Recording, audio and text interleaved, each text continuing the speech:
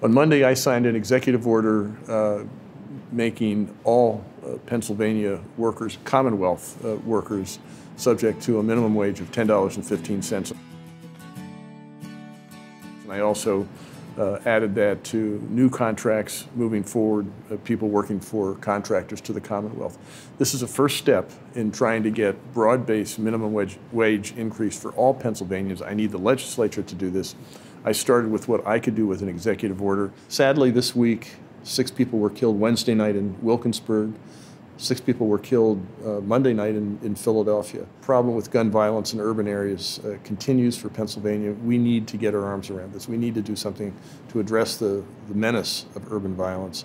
I have proposed in my budget full support for education, mental health, and the things that we need to do to make the lives of people in these areas better. We cannot continue to countenance this kind of violence anywhere in Pennsylvania. Continue to push for the legalization of medical marijuana. I think doctors ought to have the right to prescribe the drugs they believe are most efficacious for their patients. And I applaud Republican Majority Leader Reid, the House of Representatives, for deciding to push this forward. As you know, the bill passed the Senate with broad bipartisan support. And the hope is it will do the same thing in the House, and if it reaches my desk, I will sign it. The state employee retirement system and the teachers' retirement system both made a good first step in reducing Wall Street fees this week in announcing that they had reduced fees by about almost $120 million. This was an important first step to making government work, making our government work more efficiently. I continue to stand for a responsible budget here in Harrisburg.